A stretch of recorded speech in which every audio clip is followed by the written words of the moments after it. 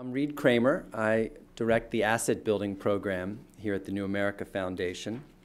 And in our work, we recognize the importance of families having to manage their finances effectively and access a range of financial products, including savings products and credit products.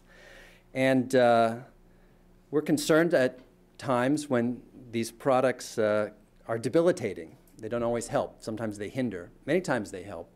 But we got to figure out the difference. And in that respect, we're very pleased to have you here today for this event with Louis Hyman and his new book, Borrow, The American Way of Debt.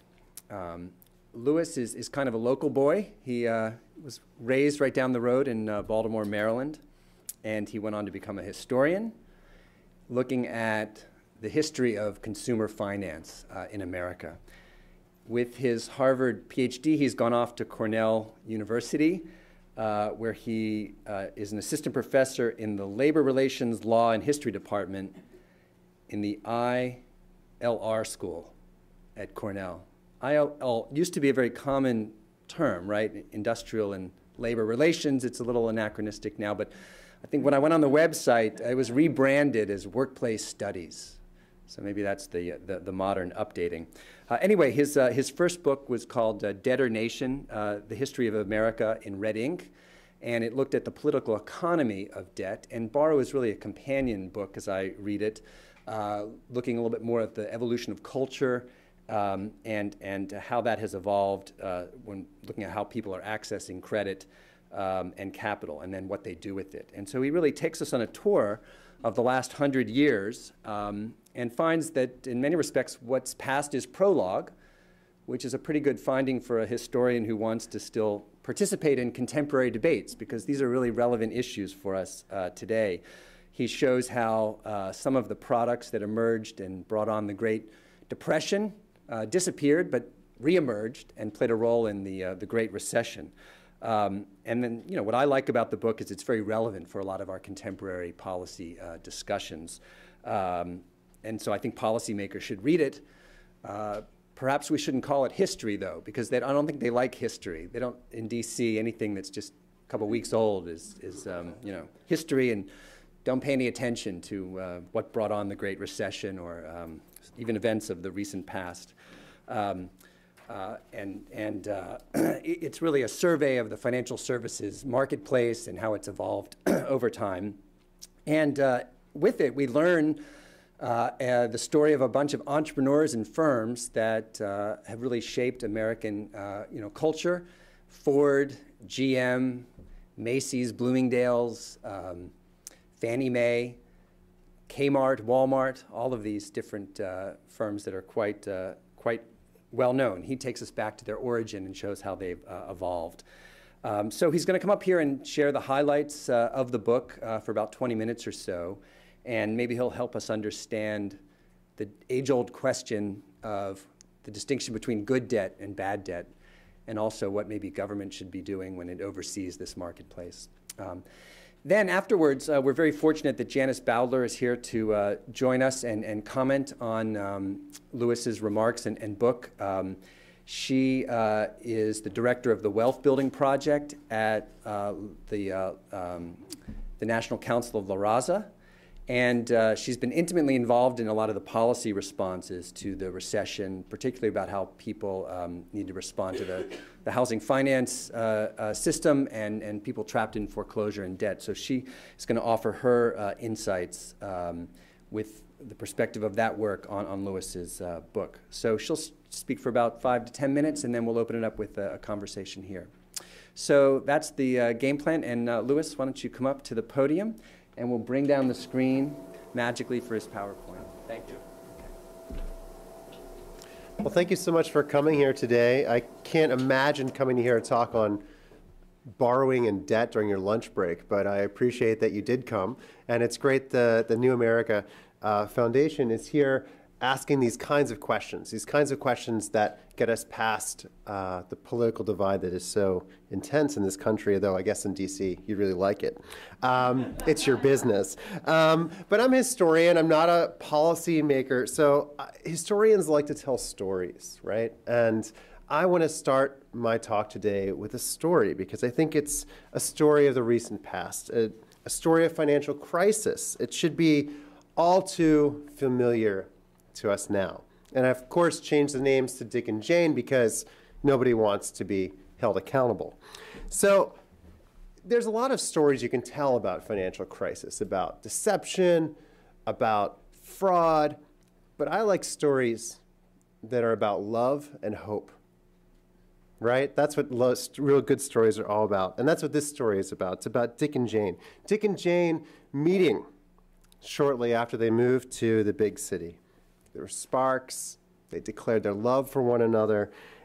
Rings and then vows. And so it's a wonderful story that begins in the way that you hope all stories will end. But it didn't end there. Because, of course, Dick didn't have a college degree, but he did manage to find work in a hot new tech industry that was sweeping the country. These high-tech products that everybody wanted. And that company's initial public offering a few years earlier had been one of the most successful in American history. And Dick and Jane were caught up in this new glamorous world of technology, what the newspapers called the new era. Now, they had a lot of love, but they didn't have much cash. And so what do they want to do? They want to be part of this. So they go to their local bank and they see if they can get a mortgage for one of those nice new houses. And the mortgage officer says, well, you know, you could get a better house if you didn't worry so much about amortizing it, paying back that principal, as well as the interest every month. Just go for it.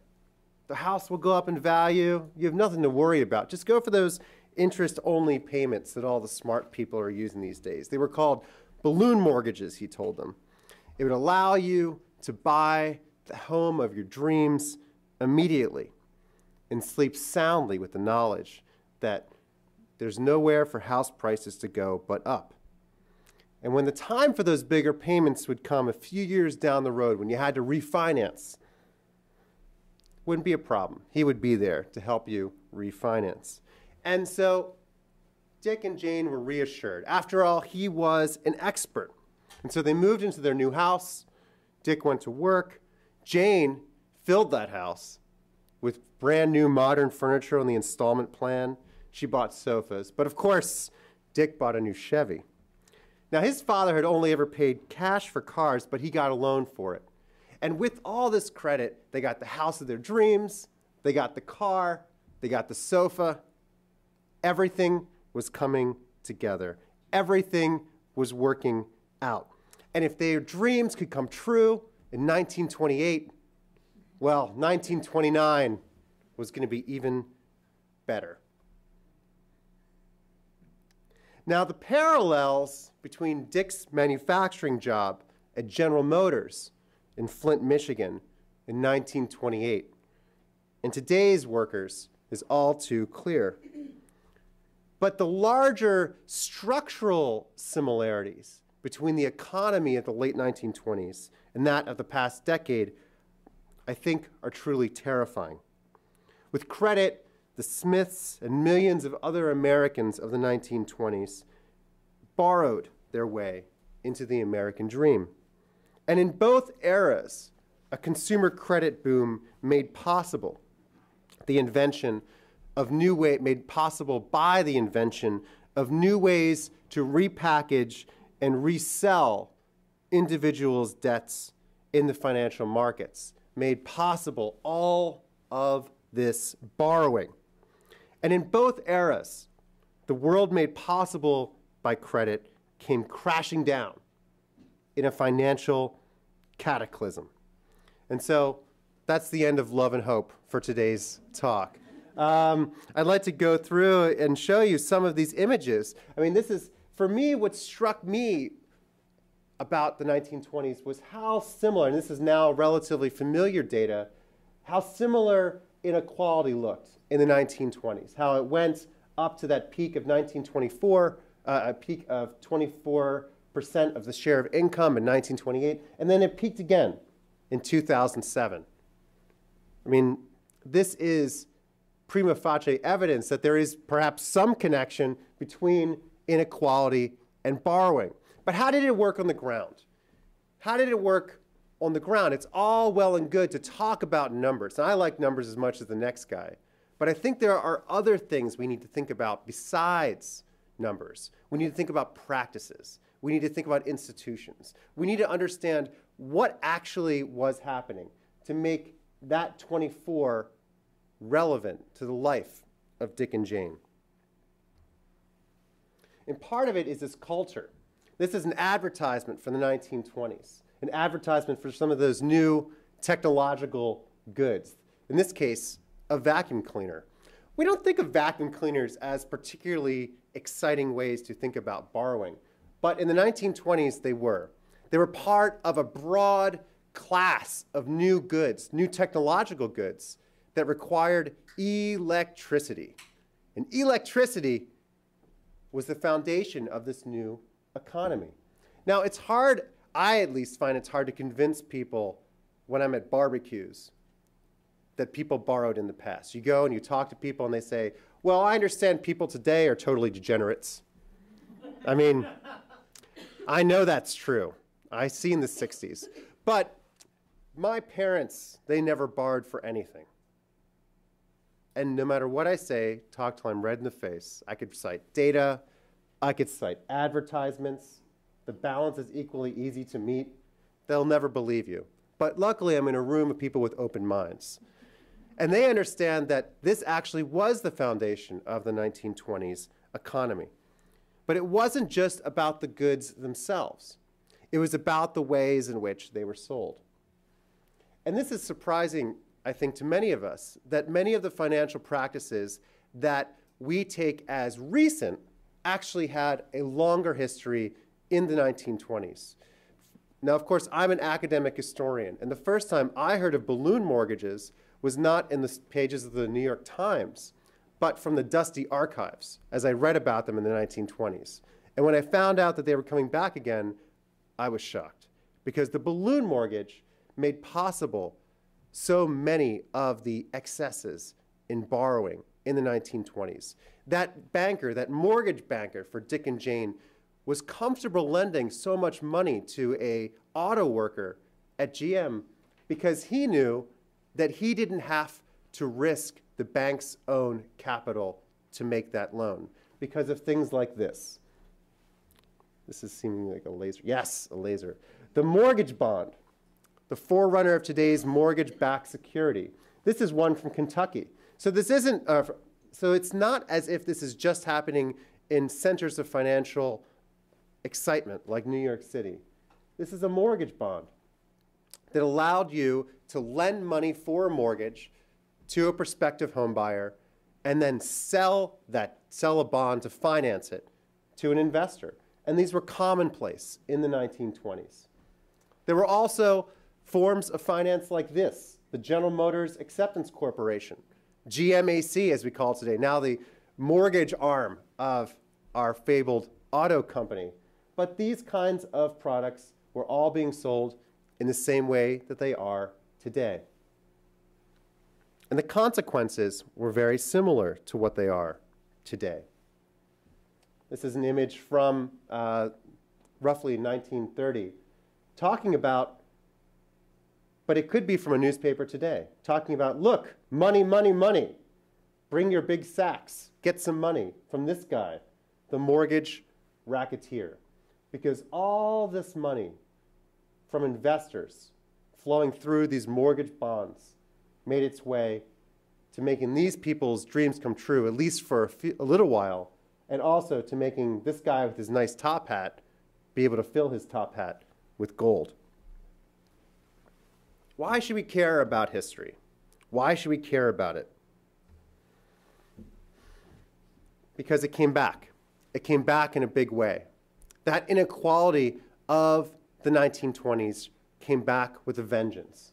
Now, this is a graph of GDP and median male wages.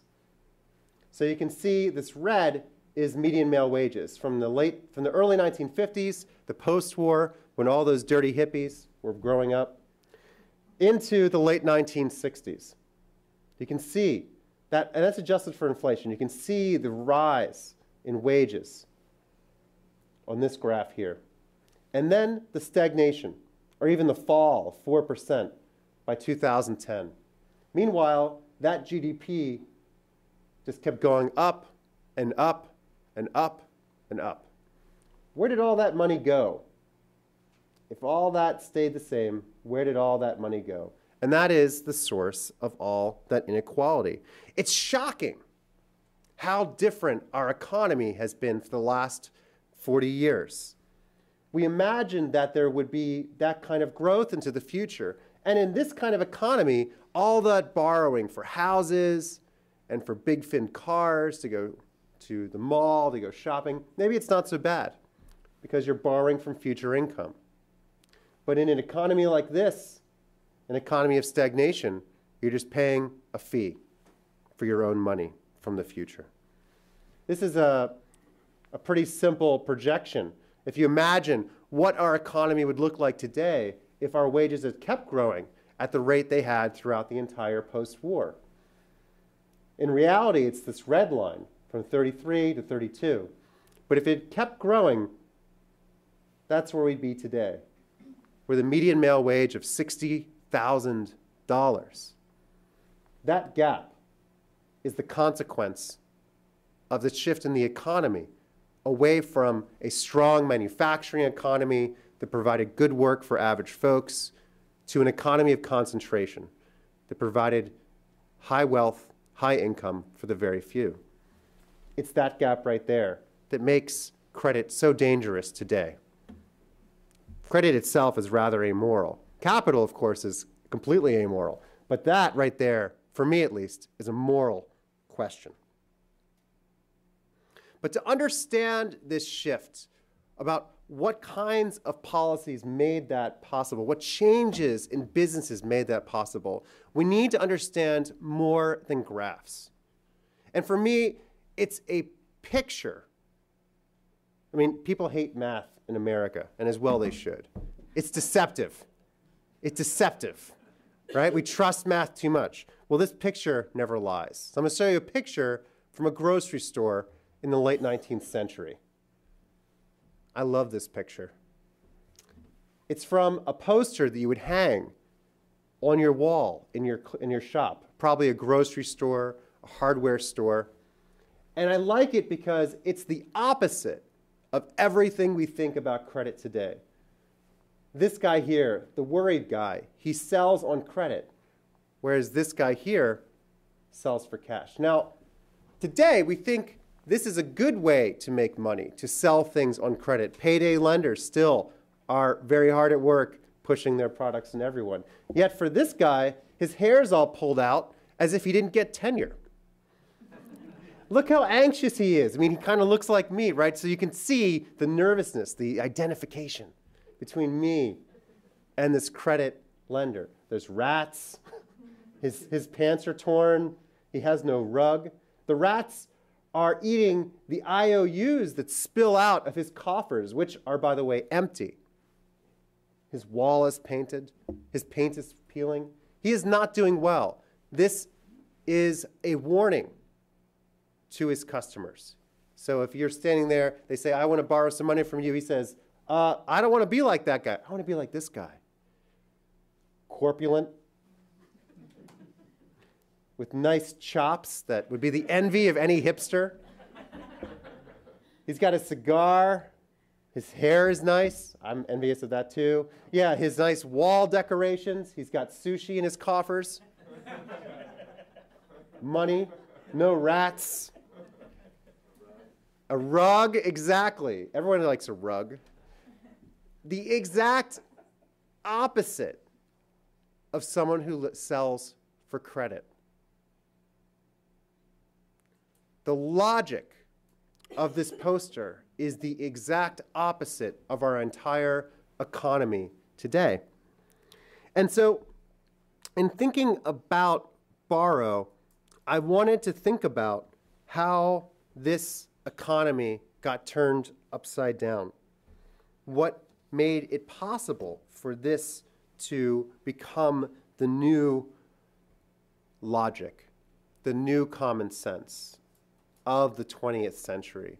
How an entire 19th century world that told consumers that they could not borrow became the new common sense of consumers need to borrow to make the economy work. And in understanding this shift, we can understand how the 1920s became the 1940s with its relative equality, and then became the 1970s and 80s and 90s and today.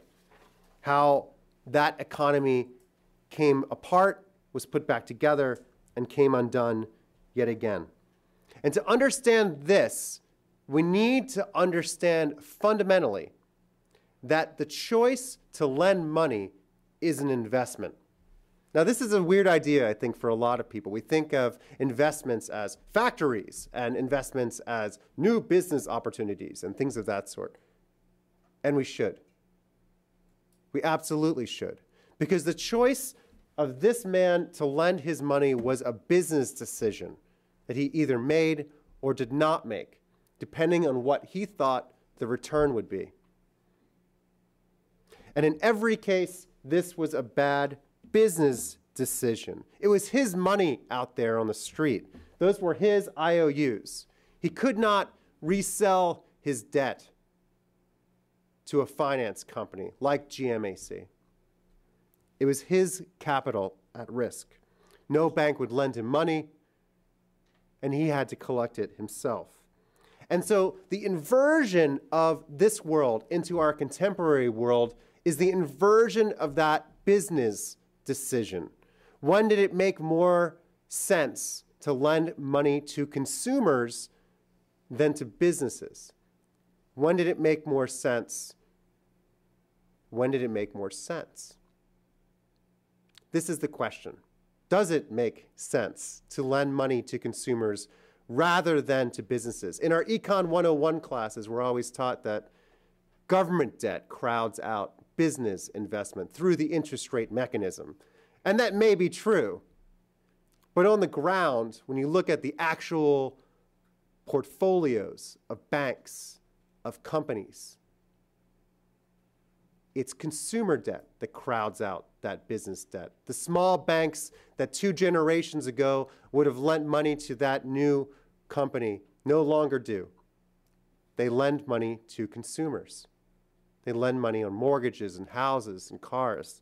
And all of that is because these kinds of debt became resellable, that he was able to move that consumer debt into the market. Debt stopped being something to be avoided. Debt started to be something to be embraced, and eventually to be produced as a commodity itself. Borrow tells this story of how debt went from the world of backroom loan sharks to boardroom investment bankers. How all this investment in consumer debt enabled, at first, many Americans to have their American dreams, but always, always reminding us that those American dreams need to be founded on the ability to pay back those debts over time. Without the ability to pay back those debts, it's all a dream. It's a dream.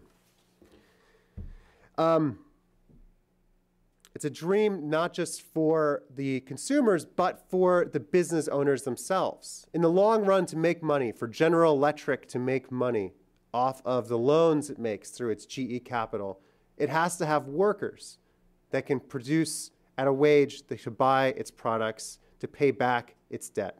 And that is a world that has gone away today. And the question, of course, for us is, how do we turn our world back to something more like this? Now, Borrow isn't all just a big bummer, a story about the sort of collapse of our economy. It's also about the story of the invention of different parts of this economy in non-intuitive ways. How Henry Ford invented the modern car, but also resisted modern car finance. How Bloomingdale's brought us the first credit cards, and then why they succeeded in that while Citibank failed at first. How Target and Ann Taylor in turn used credit to destroy Bloomingdale's. And then, of course, at the end, getting back to this larger story, how securitization made it rebalance the scales so that it became so much easier to invest in consumer debt than in business debt that it sent us into the spiral that we're in today. Now, of course, I promised to be quick. I hope I've been relatively quick as academics go. I'm used to speaking for an hour and a half. So I'll end my comments there and look forward to your questions afterwards and the feedback from Janice. Thank you so much.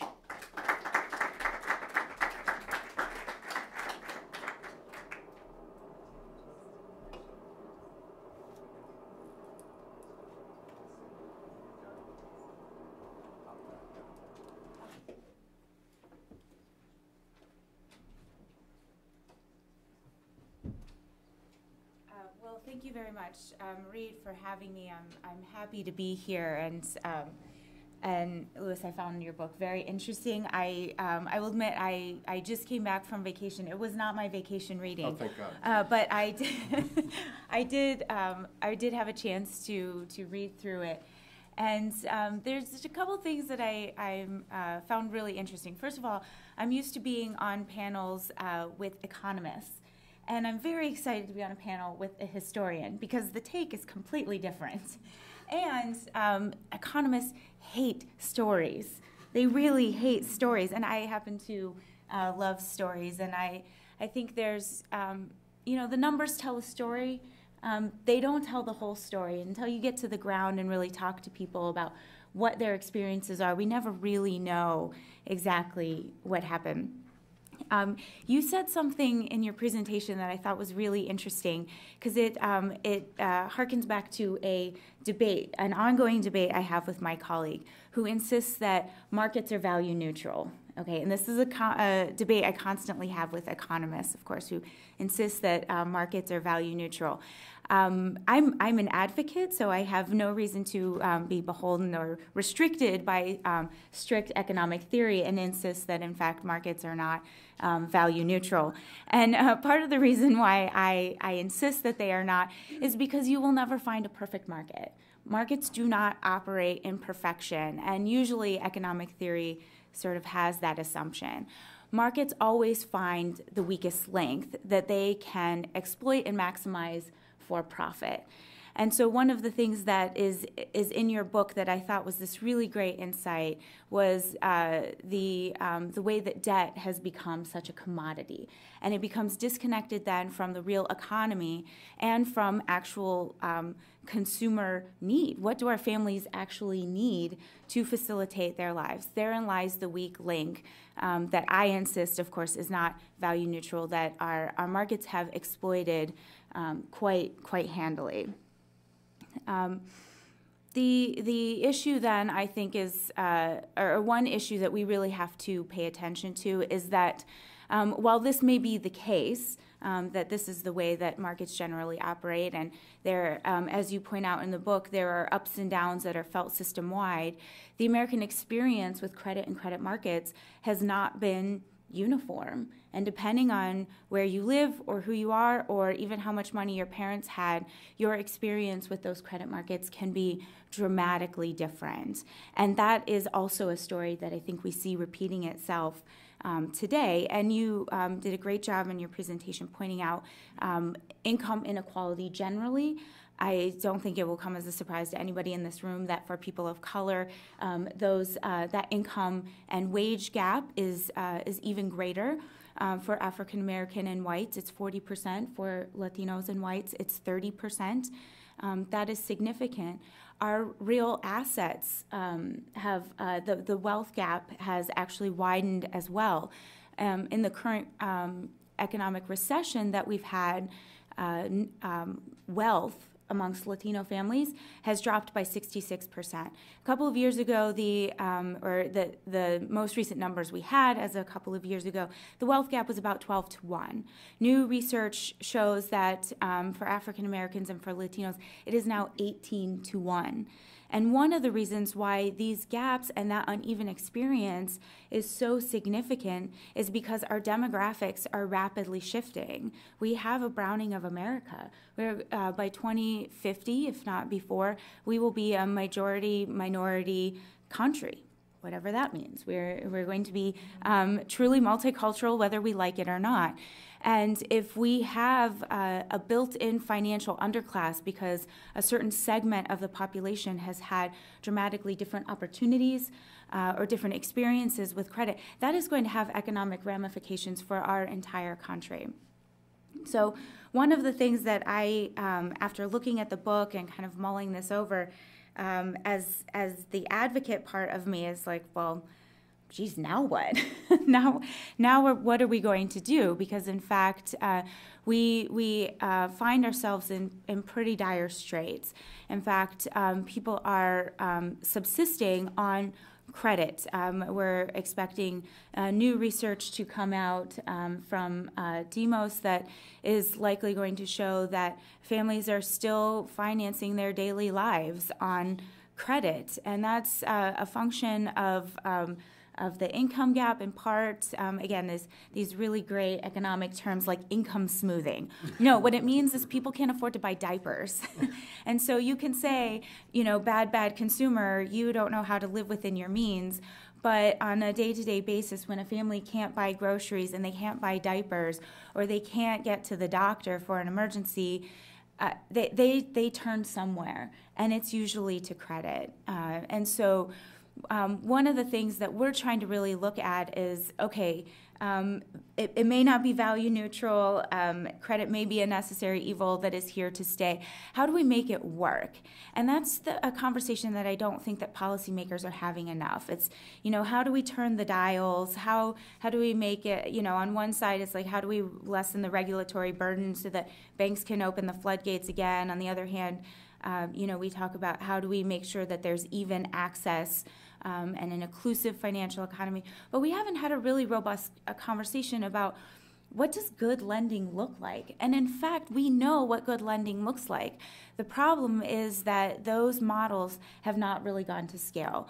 And this brings me really full circle with my debate with my colleague. The reason why they don't get to scale is that they generally are not considered profitable enough. And so once again, markets, in my humble advocacy opinion, not value neutral, because they're never going to go this route because it's not going to make them enough money. A good example is that Fannie Mae and Freddie Mac had perfectly good prime products that required housing counseling, that were safe. Those quickly became the not dominant products in the market 2004 to 2006 in favor of private label securities, credit made available through private label on the secondary market, which you didn't have to go through housing counseling, you didn't have to document your income. I assume a lot of people in this room already know that story. I won't bore you with the details, but my point is that we have models that we know that work. The fact is that they are slow, steady, sort of responsible products that when debt is a commodity that is being traded on the floor, slow and steady it's not the hot ticket item. I wanted to pick up on just two other things really quickly. You were mentioning in your presentation that at barbecues you have a hard time convincing people that this borrowing thing has been around for a long time. One of the other things that I hear that's similar to that in the policy debate is we have to get back to the good old days of mortgage lending. And I thought your book did a good job actually of kind of dismantling that myth as well, that we've had good days. But again, we're not having this conversation about how do we do this right. The conversation has been dominated for decades about how do I facilitate the selling of debt, which is a different question of how do I take a working family and facilitate their American dream. That is not really the conversation that we're having. But from a policy perspective, that's exactly where a conversation could be centered. I think we could go back to the 90s to the early 2000s and say we had some success with some good models. But again, I would point to that that access to those markets was not felt uniformly for people of color. And so the good old days of mortgage lending were the good old days for some people in some places, not even evenly available by geography. And then the other thing that I think we haven't talked about, and this is the last point that I'll make, is that this evolving role of what I would call financial czars in our life. So if you think about the bubble years and the role of Alan Greenspan, of kind of who really had this czar-like persona for the American public, blessing the use of the house as the piggy bank, as you point out in the book. You have all of this equity and income just sitting in your house. How do you get to it? Our financial thought leaders, if you will, that are helping craft the way that people think about their money are endorsing this idea that you crack open that piggy bank and spend, baby, spend. And so it's hard for me to accept the argument then that any lone consumer was going to be the best place to regulate the market, and that it was their sole responsibility to stand up to Alan Greenspan and Wall Street and the banks and say, you don't know what you're talking about. You're doing it wrong. Now, of course, that's not to say that borrowers have no responsibility. They do, and NCLR is heavily engaged in that business through housing counseling. Our housing counselors were the ones who actually probably were disagreeing with Alan Greenspan, who were forcing families to eat their veggies and face up to their finances. But as I think about the role of markets, I want to point out that consumers are the least well-positioned to regulate the market. And there is a role for good policy to say, here are some rules of the road. You can't lend to people without verifying their ability to pay, and to create more evenness in the market so that it is a level playing field, so those experiences are more uniform, and so that we get back to a point where the financial services industry is help facilitating actual consumer needs, not commoditizing debt. Right. I'll stop there.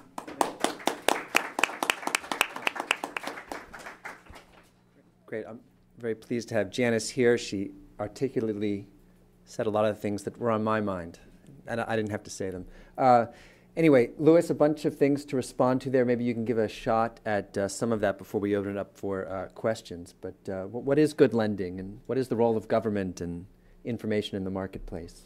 Well, I have to say, this is what policymakers usually do at these talks. It's wonderful. It's nice to be told that she liked the book. Academics never start off their talks that way. Well, thank you so much. Yeah, no, I think a lot of the issues that you talk about are core for me in my thinking. How do we structure policies that will enable broad-based participation in the benefits of capitalism? And I think that a lot of people are asking this question. How do we do it that creates profits on the one hand, which are necessary for growth, which are necessary for the growth of these institutions, and at the same time provide services to average folks? And for me, one of the things I talk about at the end of the book, when I venture off into policy, is the question of, well, why do we securitize just consumer debt? Why don't we securitize other kinds of debt as well? Why don't we securitize small business debt so it's just as easy for these banks to lend to new businesses as it is to lend to people who just want to borrow money on their credit cards? We see this especially in communities of color, right? Places where the only way you can get a business loan is if you open a franchise, right? Something where the risk is low, low, low. And we see the health consequences of that. We also see the expropriation of profit from those communities of color. So how do we get actual lending into those communities? But what was the rarity, I think, in terms of a relatively racist post-war economy, is now the norm. So that it's not just people of color who can't get access, it's everybody, though, of course, to a different degree. So how do we do this? One of the things I suggest is that we securitize these small business, and I don't mean startup restaurants, but places with a track record of success that still can't get loans, places that employ fewer than 500 people, places that are, of course, the backbone of the economy. And I think that would be something that we could do relatively easily because we have the structures in place. So it's not securitization that did this. It's we securitized. It's that we securitized useless things. We securitized houses and cars and credit cards that produce nothing, whereas we could securitize businesses that produce jobs and growth. And perhaps I'm just very old school. I'm not a neoclassical economist. I'm a classical economist. Going back to this idea of what is productive, what is unproductive. How do we get money into the hands of the productive? And I think that's a really important question because we can't do this if we ignore profit. Good lending is something that creates benefits for both sides. And it's not just about saying, well, on the one hand, we have consumer debt, on the other hand, we have business debt. We need to think about it as a system of allocating our capital. Thank you. Let's see, there's going to be a mic that can move around the room so we can start going. Let's start with this gentleman, then we'll come over here. And you can tell us who you are and ask a question, make a brief comment for Louis or Janice. My name is Mark Materno. I'm with the Interactivity Foundation. And we just finished a project on money, credit, and debt, so I'm very interested. I wanted to make a comment and then ask a question.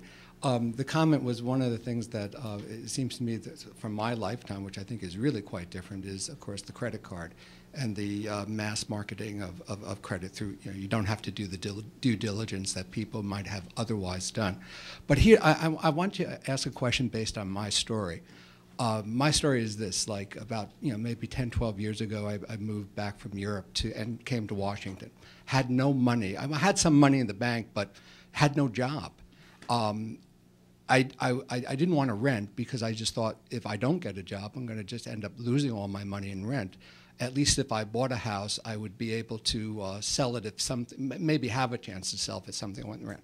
Anyway, to make a long story short, I was able to get the worst kind of debt, mortgage. It was a no down payment mortgage. Had a high interest rate to begin with. I had, as I said, I had no job. Wouldn't have been able to do it, had they done regular mortgages. Now, as things turn out, a couple months later, I got a job. Everything went well, paid off the house, which has in Washington now tripled in value. So the question that I have, I can't believe that I'm the only one in this kind of category. Do we know, has anyone done any research whatsoever? How lucky did you get, in other words? Has anyone done any research about how many people made out really well as a result of those risky, I didn't take a risky mortgage. Yeah. I didn't take the highest, but I took something that I thought I could handle. I would imagine a lot of people might have done that too and maybe have benefited. Yeah. Well, I wouldn't have because I'm very risk averse. But yeah, well, congratulations. I'm glad that turned out well for you. And the truth of the matter is it turned out well for lots of people, right? So if you can imagine your case is everybody in the post-war period, right? In the book, I talk about how people in the post-war happen to luck into, right, buying houses in the midst of prosperity. It could easily, if people were worried, it could have gone the other way in the Depression, right? Or after the war ended, the stimulus is gone, we could have gone back to the way it was. But it turned out it was great if you were white. So white people got access to all this great property so that they were able to build sort of one of the foundational aspects of this wealth inequality that we're talking about is this intergenerational transfer of wealth, particularly for white people. So there was a whole new credit system that was created based in the New Deal that was for white people and gave them access to mortgages and credit, and they were able to leverage that and take advantage of that whole system. This was largely not available for people of color, especially for African Americans. So I think that this is one of the things that is going on, right? So that it happened to be, you were lucky, in your particular case, you were very lucky you lived in DC. In the post-war period, you've been very lucky if you'd lived anywhere, basically, if you were a white person. And then what you see, the reason why mortgage-backed securities come back in the Housing Act of 1968, as I write about in the book, is why are people doing so well in the suburbs? You look at the suburbs and they're doing well. Well, it's one way you could have gone is, well, they have good jobs. Another way you could have gone, and an easier policy way, is to say, well, they have good mortgages. Let's give those mortgages to people in the inner city. Let's give them to people of color who are not doing as well. And so they bring back the mortgage-backed security, which had been dead for 35 years, and you see the rebirth of our contemporary financial system. But unfortunately, just as this is happening is exactly when wages stagnate. You see the people who are just getting access to these kinds of asset building instruments are doing it exactly the wrong time. And I think part of what is happening today, and you know more about today than I do, is that exactly the moment when people of color gained access to debt for houses, mortgages that had been redlined for 30 or 40 years, is exactly when things started to fall apart. So they didn't have those kinds of wealth-building effects, coupled with, of course, greater job volatility, unemployment, et cetera, et cetera. I'm curious what your thoughts are, though. Just a couple quick comments. One is that I've not seen any data that suggests that the neg-am products, the interest-only products that were sort of those, they were in their hay, say 10 years ago, that those were major wealth generators. They may be for individuals who got lucky, who bought at the right time, who managed to land a good job, maybe against the odds. But I think on the whole, from what we've seen from the economy, they were not a good bet for the national economy and for a lot of people. But you make a really important point, Liz, that I want to pick up on, which is what we often hear about credit marketed to communities of color, and especially in the policy context, is that the subprime credit that's flowing into communities of color, that this is your access. This is the highway that is being built for you to get a piece of the American dream. And we need to reject that argument flat out because it's substandard credit. And in fact, we call that a two-tiered system. And so I reject the idea that our communities need to be satisfied with getting some substandard apple. No, we want to bite at the same apple that everybody else gets. So in some ways we talk about the democratization of credit, but it wasn't all the way there. We made it a commodity, but that's not quite the same thing as creating a platform on which everybody has access to the same kind of products, and not that you just got lucky or that you happen to get a transfer of wealth from your parents. And it's also the case that a lot of the assumptions that go into the housing market for these kinds of transaction and financial products for the middle class don't exist for the poor and working class, whether you're a person of color or not. That you just, there aren't the same kind of fluidity of markets. The pricing is way off. And I write about it historically, and I'm sure you find it today as well. That's right. Oh, do we want to take another? Just a quick point. I mean, I think that's right, and I saw some of this in your book as well about, there's challenges to owning a home, especially when it comes to mobility for low and moderate income families who need to travel to find jobs. They might need to be more mobile if they can't sell that non-liquid asset. So definitely this is a critically important decision for any family. But I want to underscore the importance of maybe the one bright silver lining that, not the one, but a bright point of the mortgage, which is this is the only leveraged asset that most low, mod, or even middle income families will get access to. So even if that house just keeps pace with inflation and doesn't, dramatically spike like in the case of DC, you still have in essence a forced savings account that you wouldn't have otherwise. So it continues to be an asset building potential and a critical one for our families. I think the thing that has gotten seriously confused in policy conversations as of late, and I found my own title as director of the Wealth Building Policy Project inspires this confusion, is that I'm not talking about flipping or these get-rich-quick schemes. I'm talking about families who stay in their houses for decades, and they build wealth over time, and then they pass that wealth to their kids. That is the only way that we're going to create stable upward mobility for our families.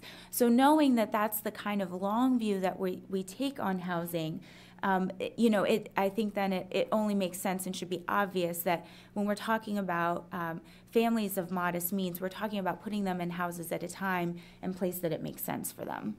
I agree. Yeah, a lot more to say about housing. Maybe we can get a few questions in the front here.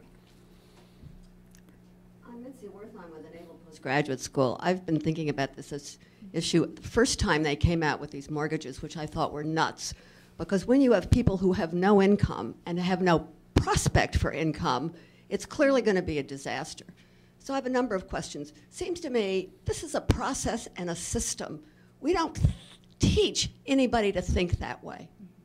Secondly, I kept thinking as you were describing it, maybe all of the lenders should have a list of questions that the lenders have to give to the people who want to borrow money so that they can ask these various questions about what are the consequences if I do this, and if these circumstances occur, where am I going to be a year from now? I mean, I think that, and at a time when we have an enormous percentage of our population with no prospects for jobs, you just look at all these bright kids that have gotten out of college that can't find jobs, and the financial consequences of that is that they're then not buying things to even fill up apartments. I mean, the whole thing ripples through. So it's not just getting a house, but you have to have the resources to do it. And how do you deal with getting jobs? So she does raise the issue of financial knowledge and the role that that's played over time. Obviously, it varies quite a bit. And then a lot of confusion about terms and products. And of course, you raise in your book almost the evolution of the culture where the salesperson was this trusted figure at times. And they could sell you anything, but then when you went back, maybe they wouldn't be there, be someone else behind the counter. Well, I think for just briefly, I think the question of instability is key here from what I'm hearing from what you're saying, that, you know, it's easy to make these decisions when you're able to plan.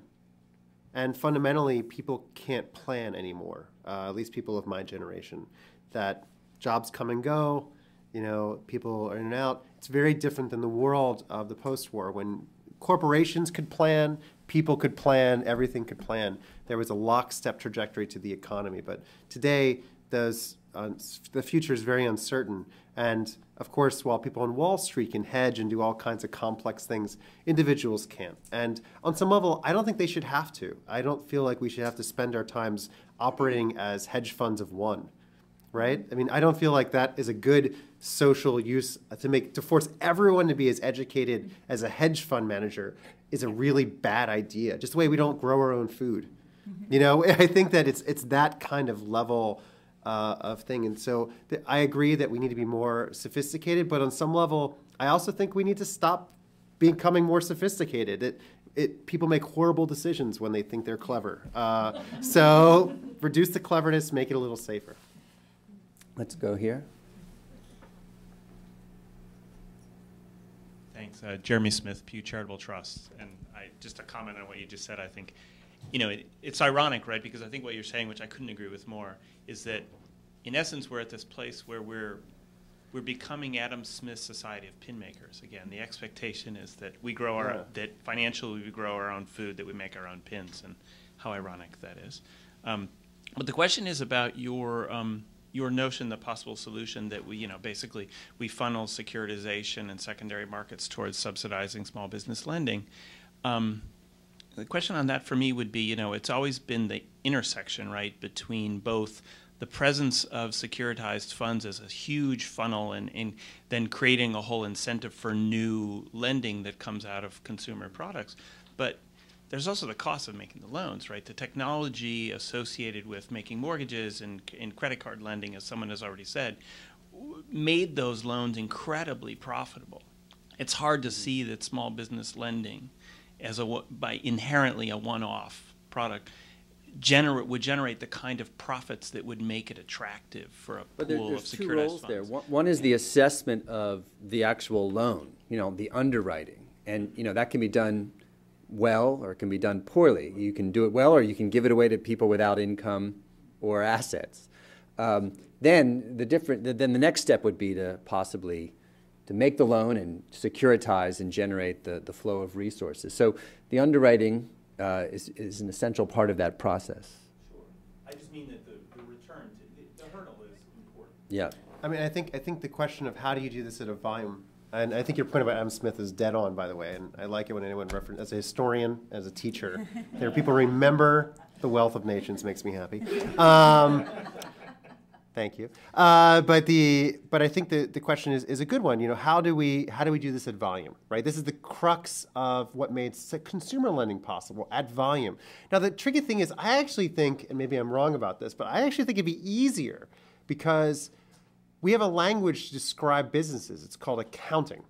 You may not have heard of it, but it's a way in which we have all these bright young things running around valuing companies all day long. They have a way to do that. Whereas houses are actually unique.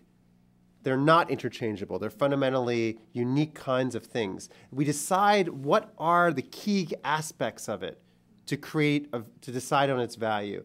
That is what turns it into a commodity. Just like corn. Corn can be grown on Bob's farm or Jane's farm. What enables corn to become a commodity, what enables anything to become a commodity, is the standardization of a few key qualities so that you can have grade A corn, grade B corn, grade C corn. You can have certain kinds of mortgages. You can have certain kinds of businesses. And I don't think everybody should get a business. But personally, I would feel better about giving money, losing money on businesses than I would on consumer debt. Because at least with that, there's a possibility of growth. At least there is that possibility of growth. And I think Americans are worth it. Great. Right here. Hi, Christopher Watson, a AAAS Science and Technology Policy Fellow at the National Science Foundation and a physics professor at Manchester College.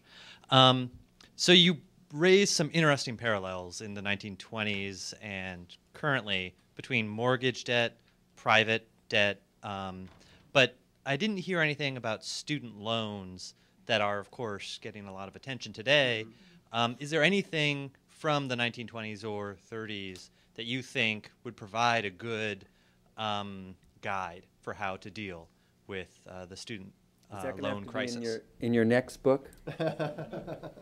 Well, hopefully we'll figure it out by then. I think student debt is fundamentally different. And let me tell you why student debt's fundamentally different. I think it's something that lenders don't want to invest in, or historically have not wanted to. So you needed special kinds of guarantees to make it so that you can't go into bankruptcy. So when I graduated college, I graduated about $22,000 in debt.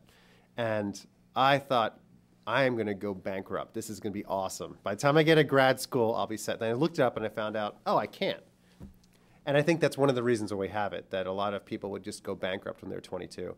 I think also that it's different because whereas a lot of these sort of policy wonks at the New York Times are writing about this, they all went to Vassar and Amherst and Harvard.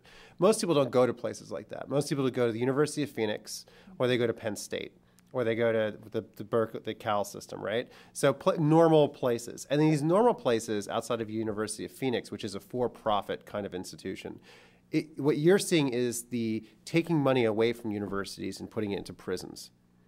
And it's part of this larger conversation we have as a society, why we want to invest in prisons and not in universities. I don't think prisons are a good long-term source of economic growth. That's just my position.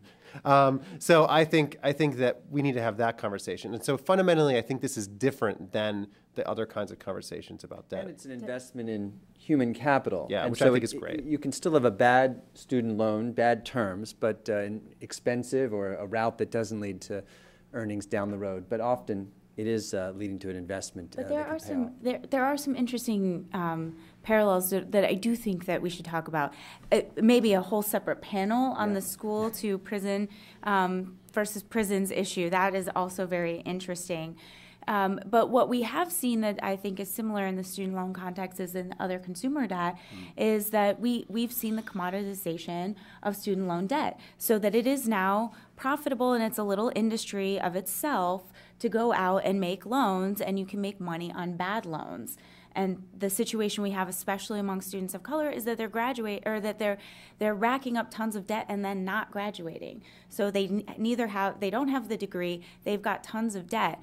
And the situation that our kids are facing at this point is do I get a college education or do I get a house? And the generation that's graduating now might have to choose between those two things because the debt levels can be nearly identical.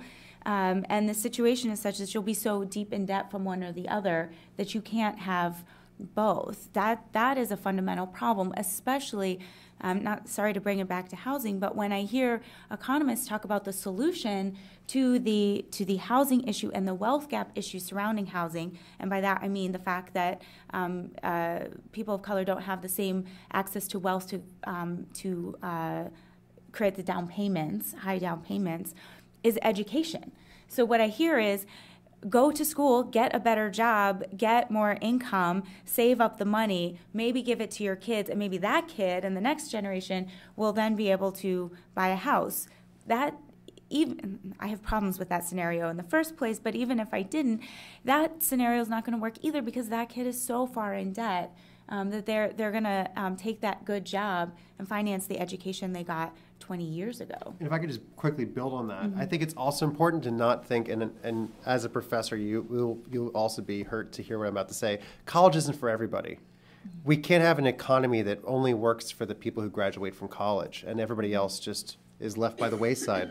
Part of what was great about this post-war period is that people didn't go to college and they still were able to pay for their house and their car, and their spouse didn't even have to work sometimes. So I think this is something that we need to think about as a society. School, college, that can't be the answer. And if the Hail Mary pass is to send everybody to college, then we're making a huge mistake. Great. Right here.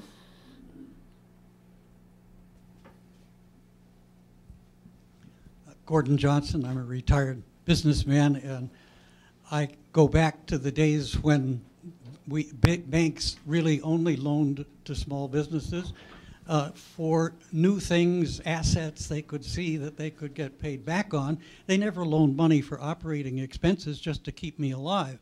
The job of the banker, as we saw it, in those days was he was the one who went around the battlefield after the battle and bayoneted the wounded.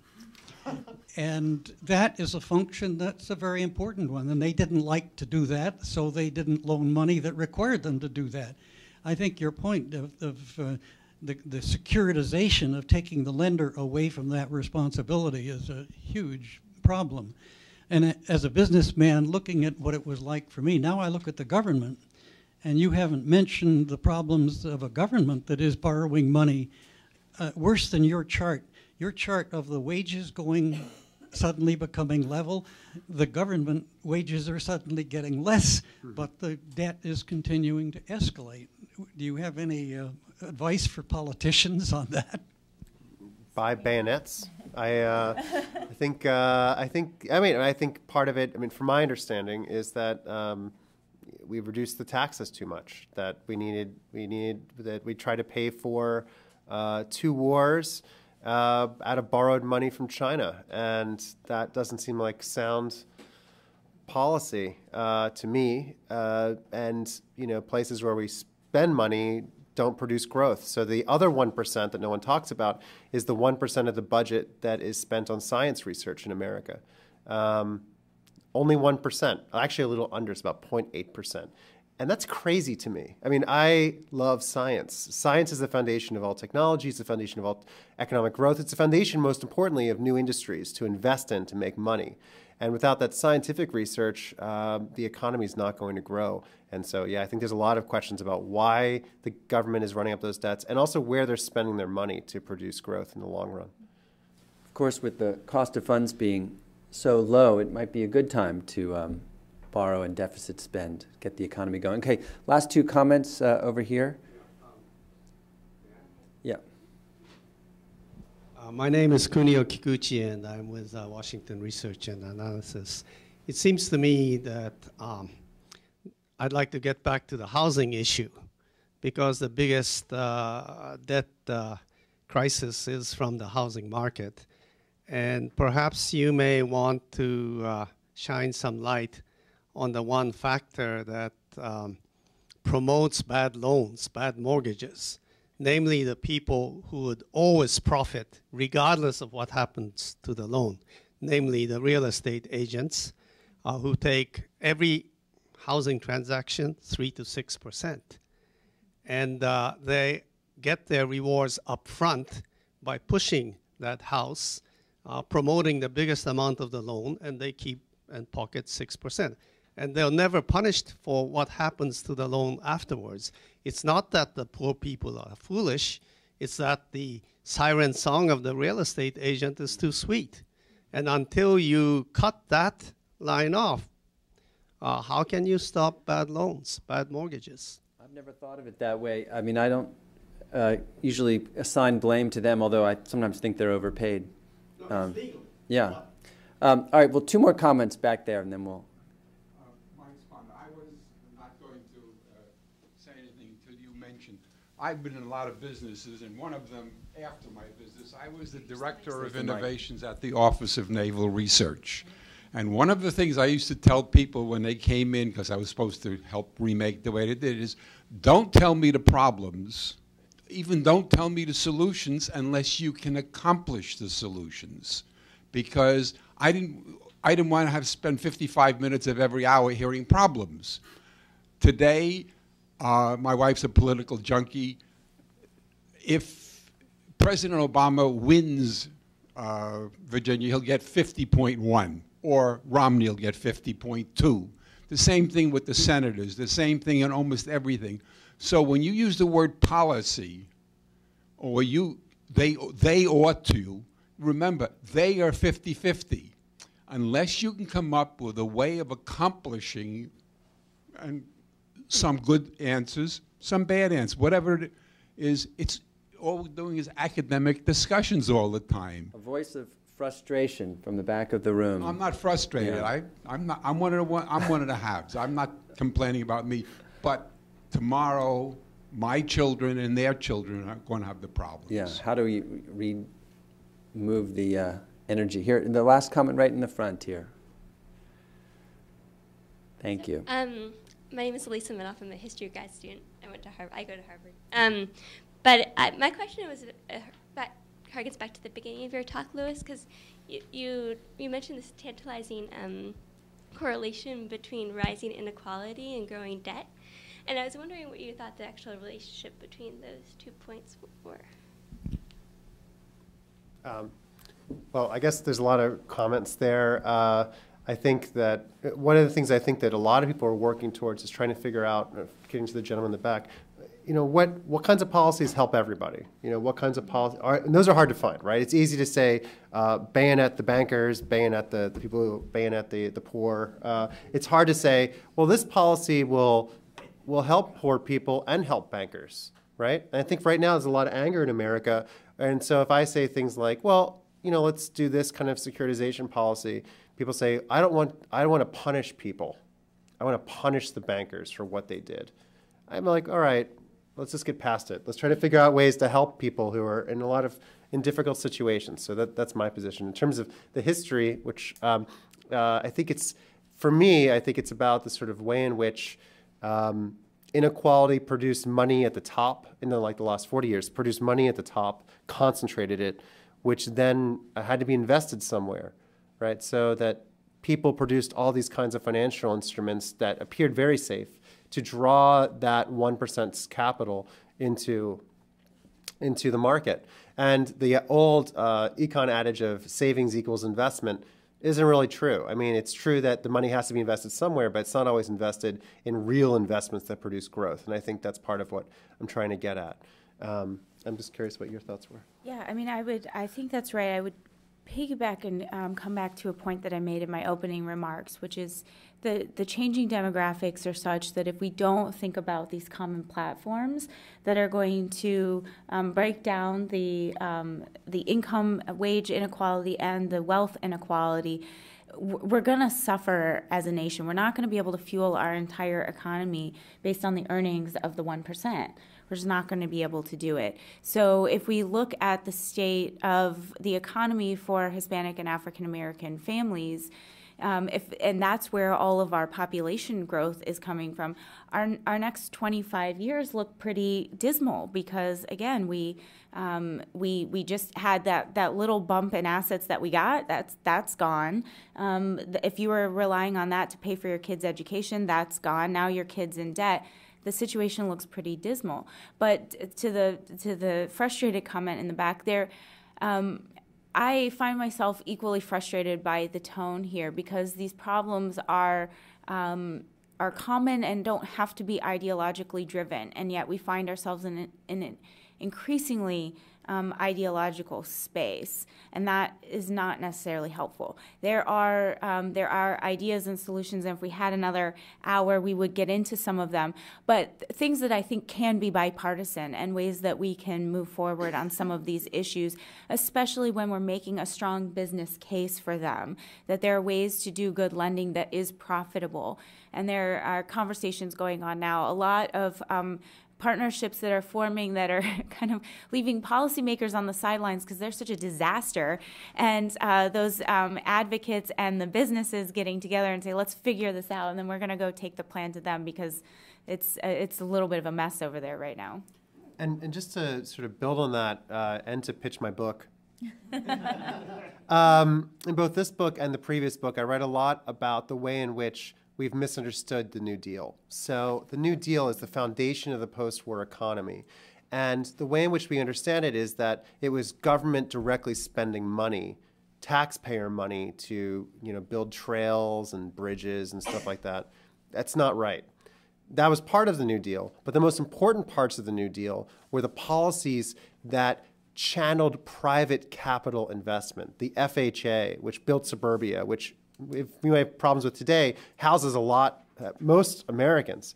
The Rural Electrification Administration, which brought electricity to everybody, not just people in the extreme rural areas.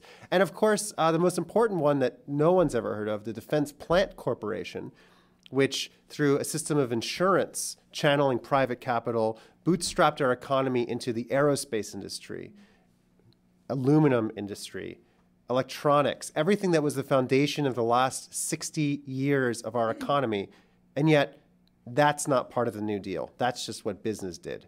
This was all made possible by a collaboration between business people, state policymakers, and the American people. But these are the kinds of things that we've forgotten in our scurry to either celebrate certain direct spending aspects of the New Deal or to critique it as too left-wing shenanigans. And I think it's important to realize, no, there actually is practical policy making that has worked in the past and can work again. That's an excellent last word. It's an excellent book. Highly recommend it. And like a good session, we've actually identified a couple of other events and discussions to have. So I thank you both for helping us do that. And thank you.